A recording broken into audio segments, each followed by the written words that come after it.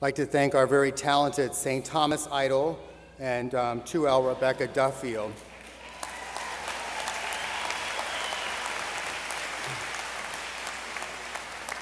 I'm John Hernandez, the Assistant Dean for Student Affairs at St. Thomas University School of Law. I would at this time like to invite to the lectern this year's Juris Doctor valedictorian, Carrie Nierenberg.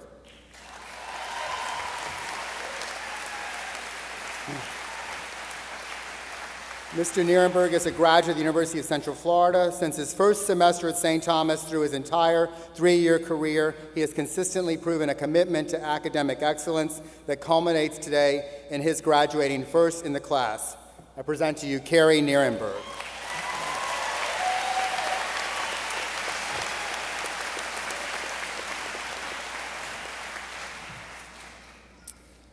Well, class of 2012, we finally did it.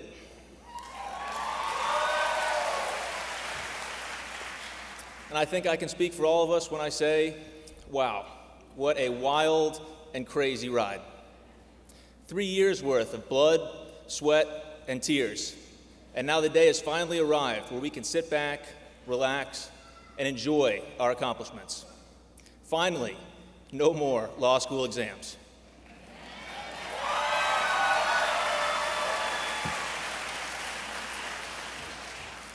Three years ago, I would often wonder, what is it that separates the top law schools in the country from all the others? I figured it had to be some type of secret teaching method or superior technology, but no, that's not the case. I've come to realize that law schools are really nothing more than buildings with really, really uncomfortable chairs. And all law schools use the same teaching methods and similar case books. So what is it that separates one law school from another? Where do these rankings come from? The truth is, a law school is only as great as its student body and its faculty. It's the people inside of these really uncomfortable buildings that truly make a difference. And that is why I know that St. Thomas Law School is headed in the right direction. This graduating class of 2012 is filled with so many promising futures, so many good people with such capacity to do great things. This is truly an exceptional group, and the sky is the limit for our futures. And this is our day today. It's one that we will always remember for the rest of our entire lives. It is also a day to recognize and thank our families and our friends who made all of this today possible. We all have many people to thank who helped us along the way. And today is the day that we get to stop, reflect, and recognize that we never could have made it this far without their help. I'd also like to give a special thank you to my professors who spent an unreasonable amount of time answering all of my obsessive-compulsive questions before exams. You certainly know who you are. Many times I would take up countless hours of their free time just waiting for them to kick me out of their offices and tell me to get lost. But no, these professors didn't do that. They were always willing to put in the extra time and make sure that I truly understood the material. And I think that's one of the aspects of St. Thomas that really makes it great and really makes it unique.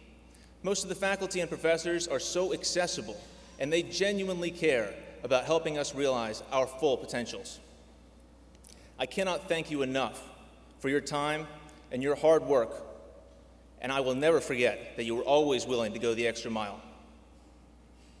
Now, I know I said there would be no more exams, but let's not forget, there is one more exam yet to be conquered. That's right, of course, the bar exam. And I agree, the mere thought of taking another test at this point puts me practically on the verge of tears. Okay, but we need to also look at the bar exam as an opportunity. It's a chance for us to prove that St. Thomas belongs in the upper echelon of law schools. Earlier this year, St. Thomas had the highest bar passage rate in the entire state of Florida.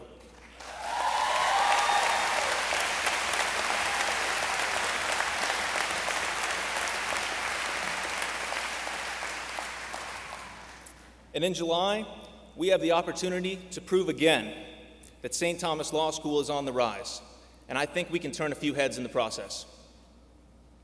we have the chance to show how great we really are.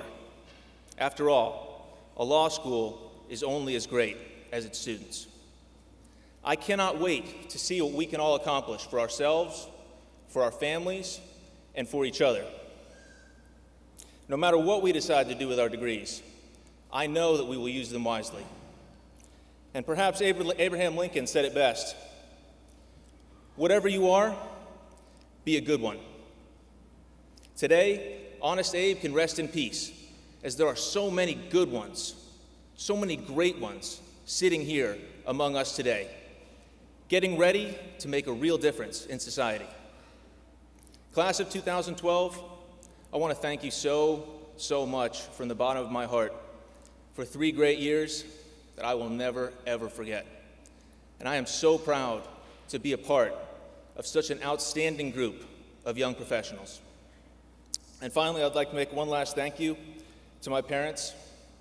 Mom, Dad, I just want you to know that none of this would be possible without you.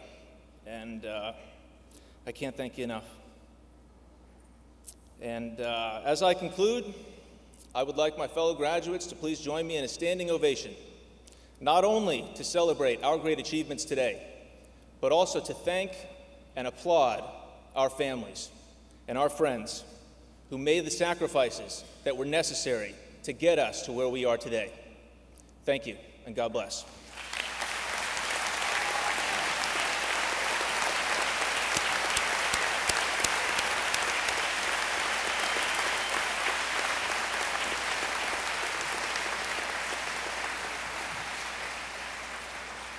Thank you, Mr. Nierenberg. It's now our pleasure to recognize 2 students.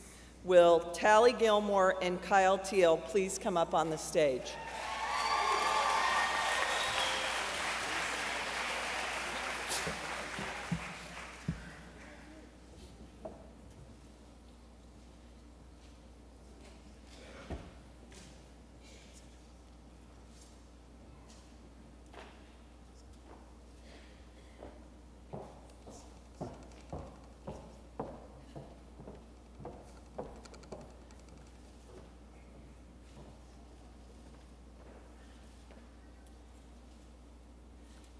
Tally is this year's recipient of the Pro Bono Volunteer and Public Service Award. Tally received her undergraduate from Kent State University. While at St. Thomas, she has served as the managing editor of the Intercultural Human Rights Law Review and been active in the International Law Society. She wins this award today for her outstanding commitment to our pro bono volunteer legal services program, in which she provided over 504 hours. 232 of those hours were for UNICEF Panama, where she did research into the documentation for a project designed to protect children and deter them from gang-related activity, and 272 hours at the American Red Cross, where she did research into the organization's humanitarian law curriculum, which helped implement the program into local schools and worked with attorneys to implement a veterans court in Miami. Please join me in recognizing Tally Gilmore.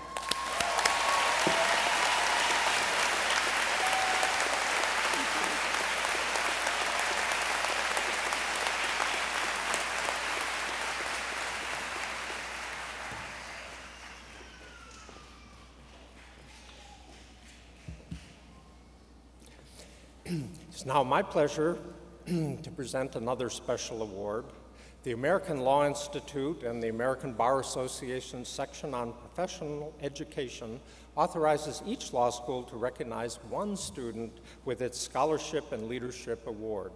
Our 2012 awardee is Mr. Kyle Teal, a graduate of Florida State University, where he majored in English and psychology and served as a student senator. Mr. Teal worked as a reporter and TV anchorman in Key West before joining our law school community. While in law school, he has served as a certified legal intern for the Miami-Dade Public Defender's Office and worked as a summer associate and law clerk for the Coral Gables law offices of Trescott and Drucker and Brigham Moore. Mr. Thiel served as editor-in-chief of our highly regarded Law Review, leading our recent symposium on law and the media, and was a member of our award-winning moot court teams, competing in the ABA National Appellate Advocacy Competition and the Florida Bar's Robert Orsick Memorial Competition, and coaching our San Diego National Criminal Procedure team. In addition, he has been involved in a variety of community service programs, helping the underprivileged and those new to our country. Please join me in congratulating him as well.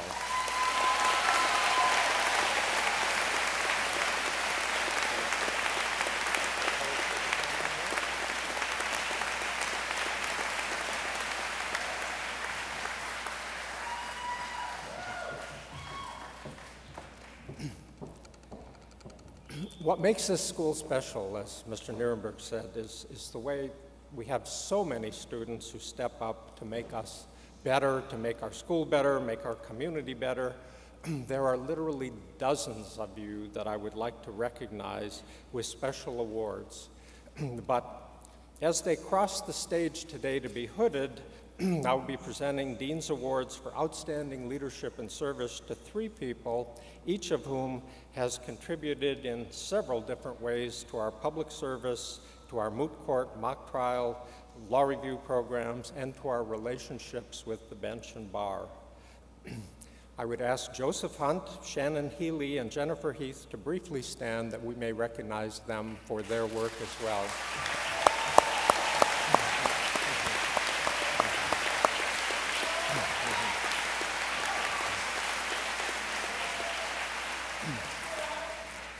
On behalf of our law school community, I'd like to thank all of our law school student leaders and volunteers for all the ways you have made this a better school. As Mr. Nierenberg said, you are an exceptional group, all of you. It's now my distinct pleasure to introduce our commencement speaker, the Honorable Rosemary Barquette, United States Circuit Judge for the 11th Circuit Court of Appeals. Judge Barquette has had a distinguished career of public service.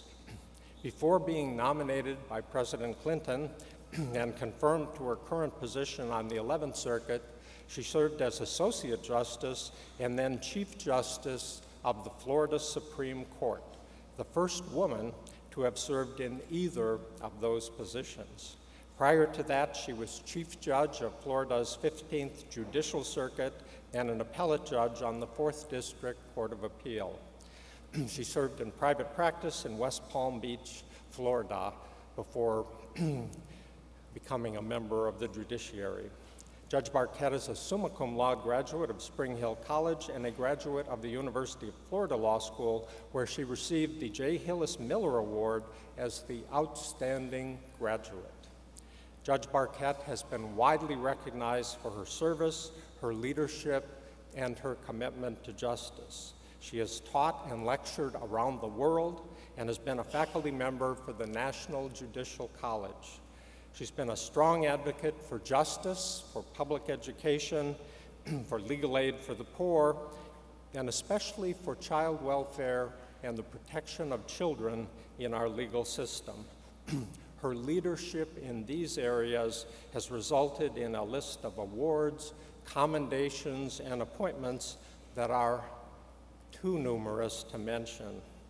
Just to note a few, the American Bar Association Commission on Women in the Profession presented her with its Margaret Brent Women Lawyers of Achievement Award. She received the Latin Business and Professional Women Lifetime Achievement Award. She was inducted into the Florida Women's Hall of Fame and was the National Association of Women Judges Honoree of the Year. Each year, the Florida Association of Women Lawyers presents the Rosemary Barquette Outstanding Achievement Award to an outstanding lawyer, and the Academy of Florida Trial Lawyers, in recognition of Judge Barquette's commitment to justice, presents the Rosemary Barquette Award each year to a person who demonstrates outstanding commitment to equal justice. Please join me in welcoming our distinguished speaker and thanking her for her leadership and public service.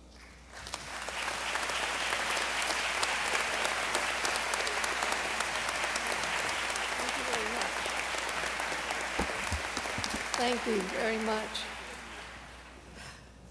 I'm going to try really hard to see to it that my address will not last as long as that very generous introduction, Dean Ray. Thank you.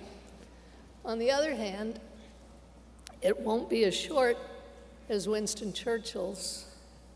Churchill was a man who understood the nature of commencement speeches. By custom, the occasion calls for a speaker. You have to have a graduation speaker. But the audience, subliminally, maybe not so subliminally, calls for a very brief speaker.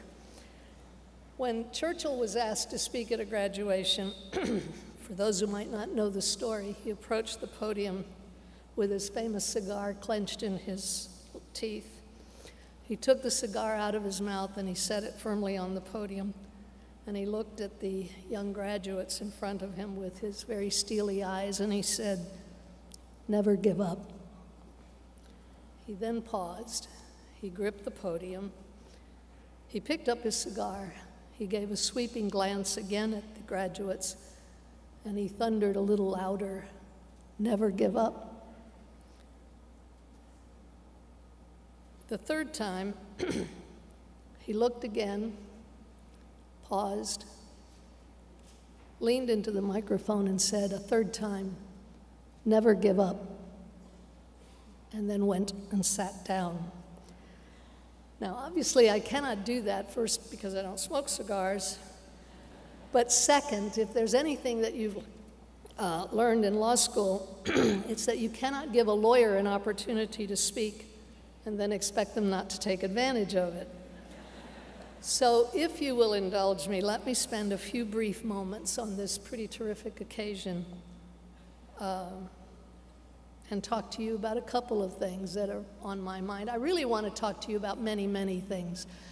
If I could, what I really would want to do is to have one of these Vulcan mind melts and take all of the graduates and put so much into your heads and into your hearts.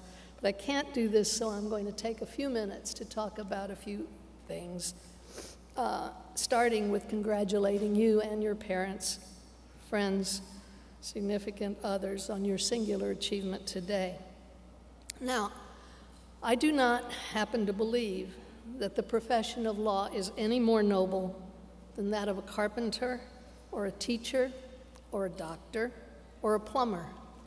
Every profession or every occupation serves a need in our society, and whatever their occupation or their profession, everyone has the same moral obligation, I believe, to deal fairly and to perform to the best of his or her ability, observing the ethics peculiar to that particular profession or occupation. It is not your profession or occupation that makes you a better human being. But being a lawyer does require you to do more than most, in that to be a lawyer, you must publicly articulate and publicly commit to abide by the standards and ethics established by your peers in the profession, requiring you to take a lawyer's oath as a condition of practicing law. Now, because you recite this oath when you are sworn into the bar at a time of hurry and excitement, I wanted to take a couple of minutes today to briefly reflect on some of those provisions in the hope that when you do recite it, either in a small ceremony or a large one among your peers, you will repeat it knowingly, thoughtfully, and with a real sense of commitment, and give you much more of an insight into what it means to be a lawyer. It means, among other things, that you are going to swear to maintain the respect due to courts of justice and judicial officers, and to abstain from all offensive personality. And trust me, this is going to be very hard at times, for your patience will be sorely tried on many occasions, first by other lawyers. And beyond the obligation of the note, on a practical level, let me observe that as in life, being abusive to an adversary is very seldom effective. Second, with respect due to judges, let me make a couple of observations. First of all, that judges, you will find, are like any other group, a mixed bag. You will find some likable, some not. some bright and some not so bright. The respect, though, however, that we are talking about that is due to a judicial officer is accorded to the position, to the system that posits the judge as the neutral and the fair arbiter of disputes, the disinterested power that stands between the state and its citizens. Your respect is owed regardless of the individual characteristics of the judge, and on behalf of the judges that you will be meeting in your work, don't be unfair to them in your expectations, for they are no more or less perfect than any other group of human beings. You will also swear not to counsel or maintain any suit or proceeding that seems unjust, nor use any defense except one that you honestly believe is debatable under the law. Now, as lawyers, I think sometimes we become insensitive to how traumatic a lawsuit can be to a layperson, and you cannot subject someone to such a process unjustly. The frivolous, the unfounded lawsuit, the use of process by you or your client as a bludgeon or a club when there is truly no legal basis is despicable, it's unfair, and it's wrong. You also swear to propose no defense except that which is honestly debatable. Now, surely you don't need to be told that you cannot put a witness on the stand to lie. But many situations are not really all that clear-cut. You're going to have to wrestle with the concept of what is honestly debatable under the law of the land and resolve conflicts in light of your own integrity, your own moral sense. Be prepared for some hard moral choices so that you won't let something sneak up on you and impel you to take a course of action which you would never have chosen if you had given it a little thought. You will swear that in every case you will employ such means only as are consistent with truth and honor, and will never seek to mislead the judge or jury by any artifice or false statement of fact or law. Now, that really needs no comment except to note from a practical point of view that your effectiveness as an advocate is drastically diminished when you misrepresent a fact or a case, and not only with a judge or members of the legal community, because as I have said, judges are no different than anyone else, and reputation spreads in the halls of justice as well as in the halls of schools, corporate buildings, and legal offices. More importantly, truth and honor is what the system is all about. An adversary system such as ours is designed so that truth will emerge, and the underpinnings of that system demand integrity of the adversaries. Don't forget that you will also be promising to maintain the confidence and reserve inviolate the secrets of your clients. And that means from your spouses, from your significant others, from your friends, from luncheon and cocktail party conversations. Your clients tell you in many instances what they would only tell their rabbis, their priests, or their ministers. And even if it's a trivial matter, it is not your story to tell. The next phrase, I fear, from reading transcripts is unfortunately very much ignored. You will be swearing to advance no fact prejudicial to the honor and reputation of a party or a witness unless it's required by the justice of the cause with which you are charged. The legal process is unique in that it requires, in many instances, a significant intrusion into the private lives of others. Our discovery rules and practices in an effort to discover truth permit a very wide latitude in exploring not only the private lives of parties, but also of witnesses who many times have only a peripheral involvement in a lawsuit. You have an ethical obligation not to abuse that process, to submit parties or worse, witnesses, to questions that have absolutely no bearing on the issue or on their credibility, or to attack and destroy a witness on the stand, for those of you who will be litigators, with irrelevant evidence just simply to assuage your ego, violates your oath. And ultimately, you will also publicly acknowledge that you will never reject the cause of the defenseless or oppressed, or delay any man's cause for lucre or for malice. Delay, of course, when there's no good cause, results in a disservice a disservice to the individual litigant whose life is on hold pending the outcome of a case, and a disservice to society in general by needlessly overloading the system. And regardless of whether you believe that other professions are obligated to do pro bono work or not, you are taking an oath to never reject the cause of the defenseless or the oppressed for lucre or for malice. You will have many opportunities to respond to this obligation in many ways. And because you're a graduate of St. Thomas Law School, I trust I need to say no more, as I have seen by the examples set by the students who have done so much pro bono work before they've even become lawyers. The rest of you, don't close your eyes to the opportunities. Finally, and in reverse order, because the first provision of the oath is to swear to support the Constitution of the United States and the Constitution of the state of Florida. One deals with a sense of community, and the other an understanding of pluralism. You're swearing allegiance to two separate constitutions, which are similar in part, but also dissimilar or provide different protections and benefits to its citizens. Obviously, the federal Constitution provides the floor of protections from the overreach of government in our pluralistic society.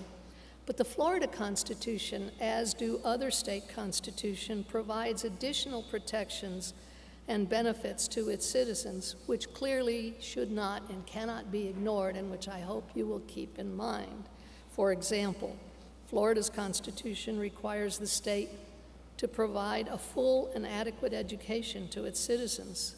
Specifically, it provides in no uncertain terms as a constitutional benefit, quote, that the education of children is a fundamental value of the people of the state of Florida and a paramount duty of the state to make adequate provisions for the education of all children residing within its borders. As for our federal Constitution, we in the legal profession are special guardians of the constitutional protections enshrined in our Bill of Rights. It guarantees that those freedoms that make this country unique will be protected. This country, which was built on a concept of pluralism, a belief that government could be established for one primary purpose, and that is to protect each person's equal rights to life, liberty, and the pursuit of happiness. The framers wanted to guarantee to us the freedom to think, to speak, and to disagree.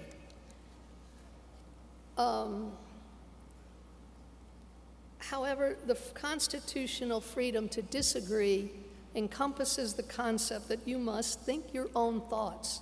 Don't accept labels. Don't think you know what lies behind the packaging without finding out for yourself. We all love slogans. We have a hard time living them. We believe in justice and equality for all. But in this country, that means accepting that others who think differently and hold different values are entitled to the same protections of freedom. Our pluralism requires open-mindedness, tolerance, and patience. The search for truth demands that we avoid and reject an atmosphere hostile to the absolute freedom to think and the freedom to express those thoughts and engage in open, free, and robust discussion. It is criticism and it is the resultant debate that will always be the spurs to reform, to improvement, and to progress. But debate inherently means thoughtful views. It means that before debating, we revert to the game that we all played as children. Irrespective of our intellectual abilities, our gender, our religion, our race, our sexual orientation, our nationality, or any other differing characteristics, the one game that we all had in common when we were children was the why game. You have to go to bed. Why? Because you need to sleep. Why? So you'll be alert in school. Why? We are no longer children, but I beg you to revert to your childhood in this regard, except that now we are the ones that are going to have to provide some answers. Why did you want an education? To acquire knowledge? Why? To obtain information? Why? Of what use is it? Just to have it? Then why? To convert it into understanding? Why? So we can use it. Why? To make money. Why? To make life better for ourselves and for our families. And if making money for ourselves and our families isn't making life better for us, then why make it? To have power. Why? What to do what? And I'm sure you get the idea. I suggest to you it is a game that has to be played as an adult in every context, sometimes with surprising results if one is honest with oneself. Every time I give a speech, I try to find a way to insert the observation of an old Alabama judge who used to say that the trouble with the world ain't what people don't know, it's that most of what people know ain't so. All too often, what we think we know is something we have simply accepted because somebody said so, because we ourselves have not examined and evaluated the evidence to reach our own conclusions. Justice Blackmun spoke one year at the University of Miami Law School and rhetorically played my why game. He said, "What have I learned?" That question leads to others. Learned about what? About human nature, about law, that feet today are indeed made of clay, that life is or can be cruel, that man's inhumanity to man still prevails, that life itself is controversy, that we are still an intolerant society. Myriad questions present themselves and answers are elusive. He said, "I think the answers are elusive mostly because we never stop long enough to think of why we are doing what we do." Today, as we gather to celebrate your law school graduation, it's a good time to ask why we are really here. You and your families have spent an enormous amount of money and time and sacrifice to receive your law degree. We, as a society, have invested billions of dollars in our educational system at every level. Why? To plant a building like this in the landscape? Clearly, an aspect of our legal education is to acquire professional knowledge and skills, and those professional skills will contribute in some measure to meeting the financial needs of ourselves and our families. But if that's all we do in educating ourselves and our young people, that's not enough. Obviously, every educational institution would like to inculcate and encourage the thoughtful scholarship which would place it in the company of the really great academic institutions in this country. But if that's all they do, that's not enough. We are faced today with all of the problems humanity has ever faced, and perhaps in an even more complex pattern than ever before. The solution to these problems that humanity begets is a lifelong quest, and it is that quest, I hope, which is driving your desire to learn. Why are we lawyers? Not simply to know things, but to do things. Well, what things? To answer that question, we must ask why we have laws or courts of justice. I hope you play the game in the same enduring and persevering way you did as a child, asking it again and again until the chain of whys yields an answer that will satisfy you. You have joined the ranks now of a unique group of people who have hopefully been trained to see in a clearer, more dispassionate, and comprehensive way. And these skills will enable you to see better the injustice when it occurs, the inequality or the unfairness which seems to be always a part of life. More importantly, you have acquired the skills to do something about it. Some of these skills will serve you well in playing the why game on the broader field of life and improving it not only for yourselves but for all of us. I am hopeful that the answers which are going to be provided by this 2012 class of caring, thoughtful people will deliver on the promise of the values that we here all share. We still have poverty. We still have inequality. We still have crime. We still cannot live in peace with people with whom we differ. I hope you ask and continue to ask why And I hope that the skills that St. Thomas Law School has provided to you will enable you to do something about it. And I hope that you then remember Winston Churchill's admonishment to never give up. Thank you.